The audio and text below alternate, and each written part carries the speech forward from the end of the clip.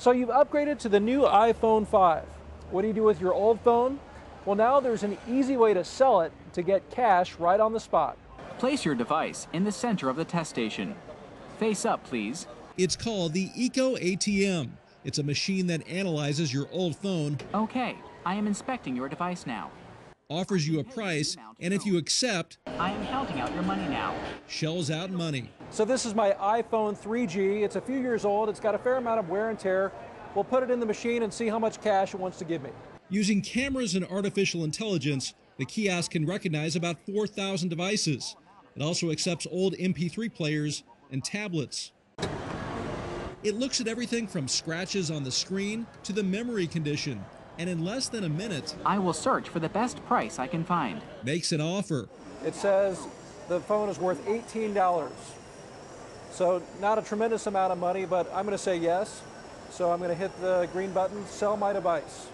We put in a range of phones to see their worth. The newer the model, the higher the price. This older BlackBerry would only fetch $6 at the most, but an iPhone 4S would bring in $250. Users can cancel at any time. It's immediate, it's a done deal, there's no negotiating. Tom Tully is the CEO of the San Diego-based company. He says the idea arose 4 years ago when studies showed that only 3% of phones worldwide were reused or recycled for parts. These guys are all making sure all the phones work, secondary inspections. The company makes its money by reselling the phones. Most often, they wind up at insurance companies.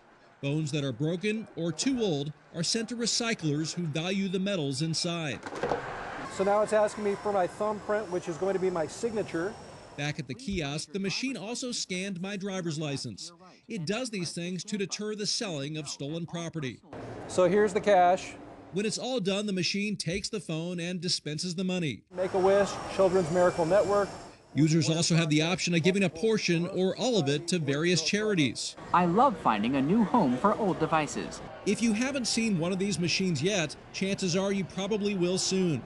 Right now, they have 185 of them in 13 states, planted in malls and grocery stores. But in the next couple of years, they hope to have thousands deployed all over the country, making this a smart way to get rid of your old smartphone. Don't forget your license. Next, I will scan your device and estimate its value. Don't worry, you can get it back at any time during the process by touching the cancel